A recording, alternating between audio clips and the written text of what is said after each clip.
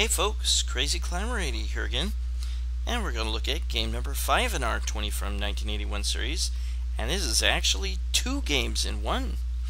I had both of these together because these were both very similar, and they're both made by Konami and licensed to Stern in 1981, and this is Scramble and Super Cobra. We'll look at Super Cobra in just a second. There it is. But both games are very similar. They play very similar. But in Scramble, you control a spaceship, and in Super Cobra, you control a helicopter. And in both games, you have an 8-way joystick and a fire button and a bomb button. And I don't know why Konami decided to release a game that was very similar to another one. I guess it's supposed to be sort of a prequel. I'm not sure how the story works in either game, but we're going to start by looking at Scramble. Both games were very popular. I first saw Scramble, I think, like at a skating rink, but you control a spaceship and you fly over enemy terrain, and there's going to be a lot of rockets that fly upwards and can hit you. You can also collide with cavern walls or ceilings. You can collide with other enemies. The game has like 8 stages and a boss, and the game is not terribly hard early on, but as you get further in the game, it does get difficult. It plays a sample of the William Tell overture. But yeah, you can fire 2 bombs on the screen at once, or a burst of 4 shots on the screen at once. And you want to use both of those constantly. Laser fire for the enemies in front of you, and bombs to take out fuel tanks. And you will have a limited supply of fuel, and when it's out, you will lose a life. You will be forced to crash. So you want to constantly bomb because there will be fuel tanks. All enemies are worth points. Even just flying will give you points. And this is the second part. The stages segue directly into each other. The first part is just the rockets that can fly upwards. The rockets will not always fly upwards. Note, in this stage, they do not fly upwards. Here you have these UFOs that bob up and down. And like I said, use those lasers and your bombs constantly, and now we have these fireballs. And they don't want to let you poke your head up to fly over the mountains for very long. You have to force yourself back down quickly. You might have to speed up because those comets might come at you and you won't have time to stick your head over the mountain and then back underneath real quickly. You'll have to do it when the coast is clear. And now we're at the 4th stage. And here the rockets are nestled in these little crags here, these little holes. Then the 4th, this is the 4th stage. The 5th stage is the most difficult part. Well, beating the boss is pretty difficult too. This was super popular. I definitely saw this everywhere. I liked the look of the cabinet. Now here comes one of the hardest parts of the game. You have to really carefully navigate through this area. Constantly shoot to take out those fuel tanks, but you will need to back up and give yourself room to move between these walls because it's such a tight area. Damn it, I freaked out a little too much there. But yeah, you have very little room to work with, and you need to pull back far enough to be able to make it through the next space. Yeah, hug back towards the wall, and then fly forward quickly, and then back up again, and repeat. It's very, very hard to do. Man, this was tough. I have only played against the boss once before, I think. And there he is, and you have barely enough room to sneak in and drop a bomb, or maybe shoot him. You cannot... Yeah, I ran into him. That won't count. You have to kill him yourself without colliding with him. You cannot bomb him from above. You have to get close to be able to do that. And if you do nail him, then you're probably not going to be able... Oh, that was clumsy. Then you're probably not going to be able to make it out, which is okay, because you will be given an extra life once you kill him. If you have to pass him once, go ahead, but remember, you're not going to have any fuel tanks to blow up. Ooh, I got him there. See, you can crash, it's okay. Congratulations, you completed your duties. Good luck next time again, and you get an extra life. And you start all the levels over again. But that is Scramble. The rockets will be maybe faster and more tenacious in trying to fly up and tag you. Whatever. But you'll start all the stages over again. So that's 5 stages and the boss fight. But you have very little room to get in there and drop a bomb on the boss or shoot him. But make sure you don't run into him yourself, because that will not count. But once you do beat him, it's okay to crash. You get an extra life for beating him. But constantly bomb, constantly shoot lasers. You want to possibly nail a fuel tank below with your bombs.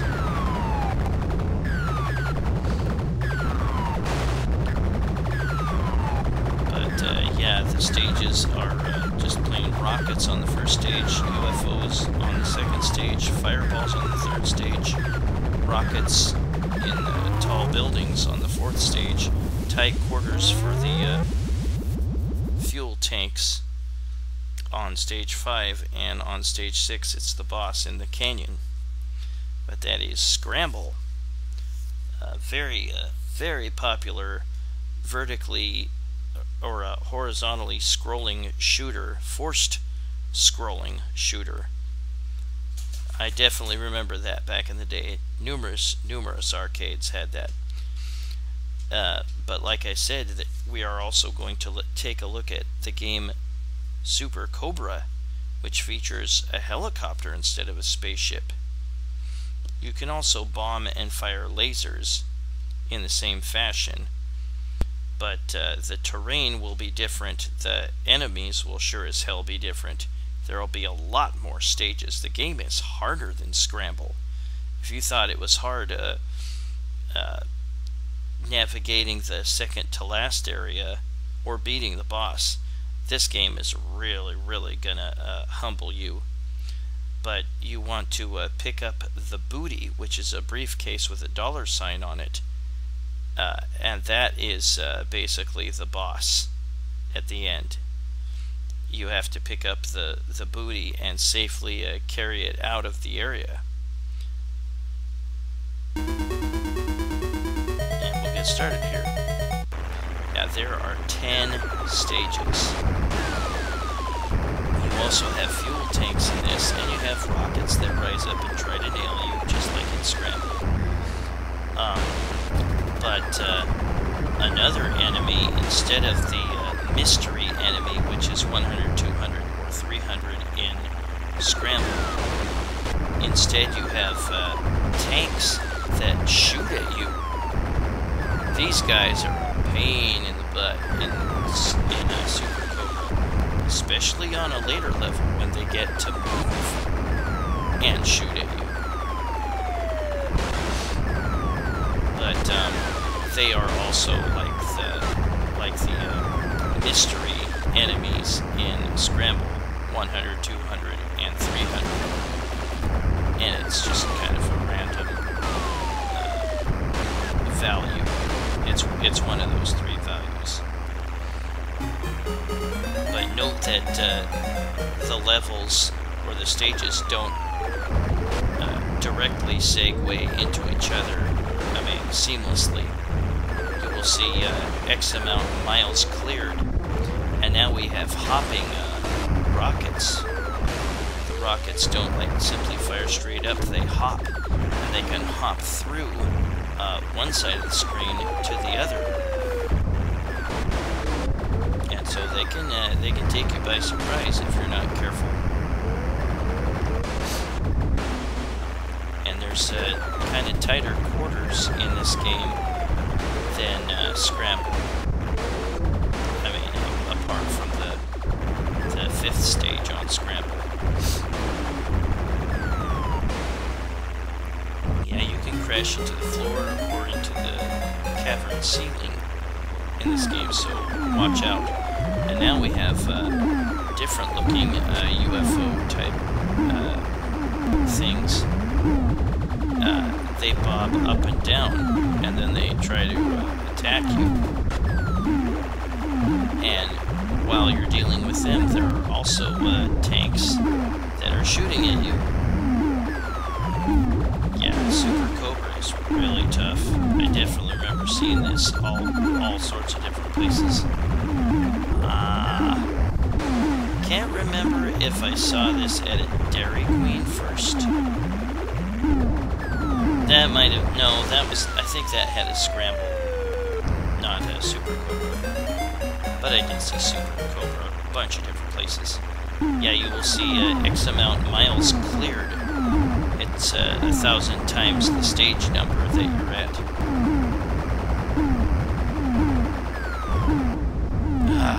I hate these guys, and then they bounce along the narrow passageways in the caverns. When you die in this game or in Scramble, you will pick up at least very close to where you left off.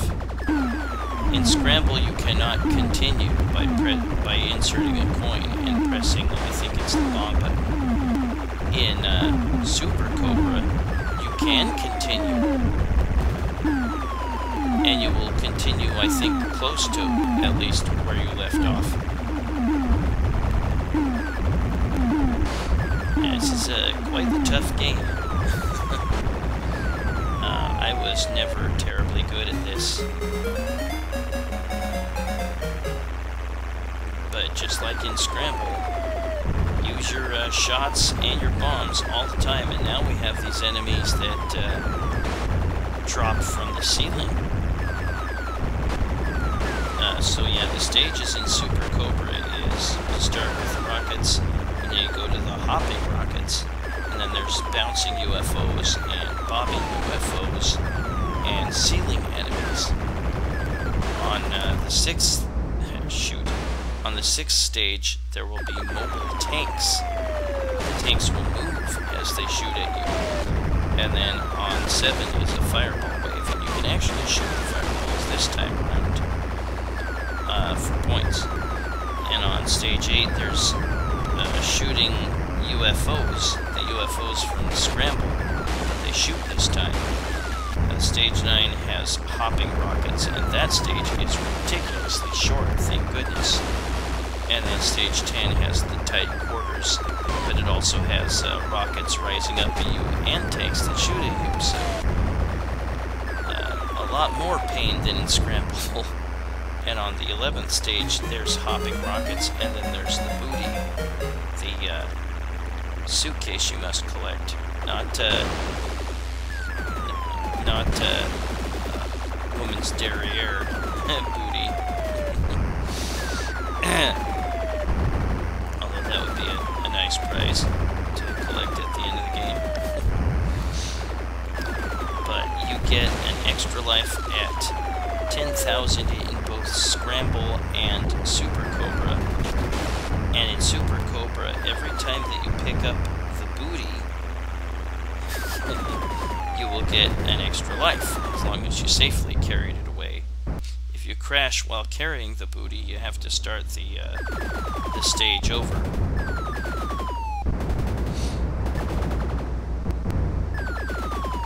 And there will be shooting tanks that can shoot the booty. And yeah, now we have the moving tanks. These guys really are a pain in the butt. I hate these guys. Well, like I said, you can continue pretty much where you left off in Super Cobra. Put in a credit and you can press, I think, the bomb button. We're just going to skip forward a little bit to see clips of each stage. And here's the fireball stage. You can shoot the regular fireballs, and the green fireball, whatever color it is, will take extra shots. If you wait too long, it'll fly at you.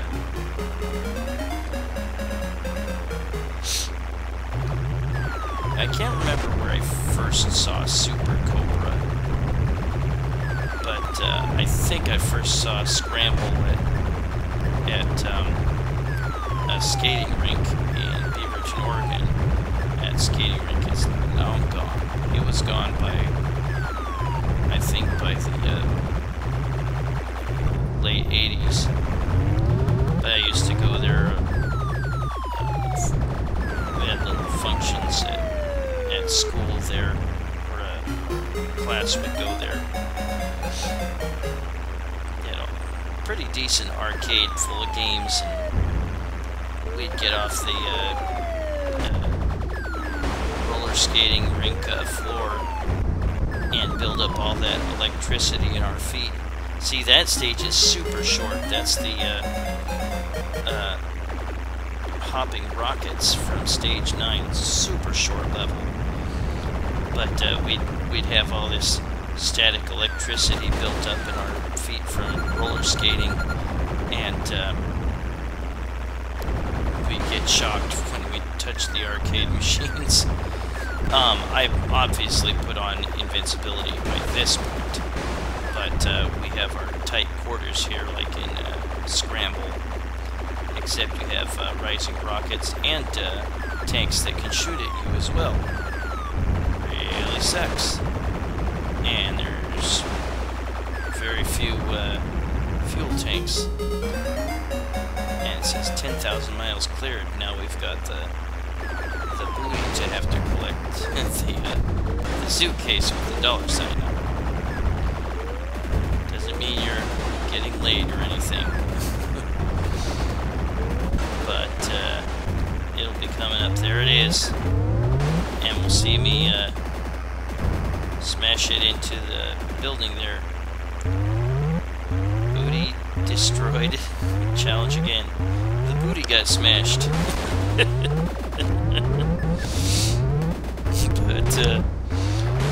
But we'll collect it correctly this time. Well, not this time, because I ran out of fuel. Even if you have invincibility on in MAME, you can still run out of fuel and die. But I'll get it this time. Once you've made it to safety, and you see this message, then you can smash it in the ground and it's okay. But every time you collect the booty and safely take it out of the area, you get an extra life, like that. That's Super Cobra by Konami and licensed to Stern in 1981, the second half of our 20 from 1981 game number 5. And the first half was, of course, Scramble by Konami, licensed to Stern in 1981. Super Cobra came out a little bit after Scramble, but that was game number 5 in our 20 from 1981 series. Both Scramble and Super Cobra, both created by Konami in 1981. But I thank you for watching game number 5, a two-parter, Scramble and Super Cobra, created by Konami in 1981 and licensed to Stern in the US. Well, I thank you for watching game number 5. Hope to see you soon with game number 4 in my 20 from 1981 series. Y'all have a good one, everybody. Stay cool and stay safe, and I'll see you later. Bye-bye.